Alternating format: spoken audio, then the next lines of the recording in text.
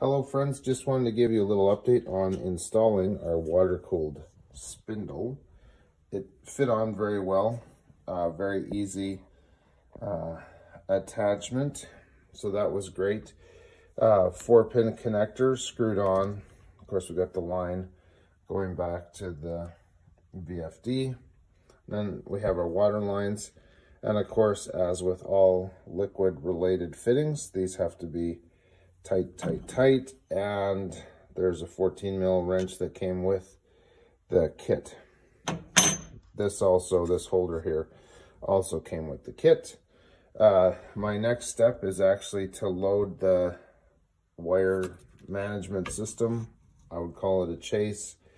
So it's out of the bracket, you can see there. And then these just pop open and you can load with what has to be loaded in, and you clip that shut. So I'm there right now. There you go, ladies and gentlemen. That's what she looks like. And that's our VFD.